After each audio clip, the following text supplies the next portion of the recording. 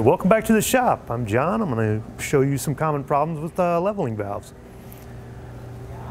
So of course the fittings will leak. That's pretty common. Sometimes you'll get a crack right here.